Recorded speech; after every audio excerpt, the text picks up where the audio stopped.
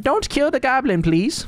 Looks like the Absolute sent me a protector. No, Saza, I wouldn't say the Absolute sent one. I would say the lack of the achievement for saving you 3 times sent me here to save you. Listen, I'll be nice for the time being before I plunge my blade through your stomach in about a few hours when I speak to Minthara later. Why do I care if a goblin lives or dies? Okay, listen. I've explained a thing called an achievement to about 5 people so far, and none of them have known what an achievement is, because none of them know what the fuck Steam is. Wait, that's probably too much of an explanation for your stupid brain.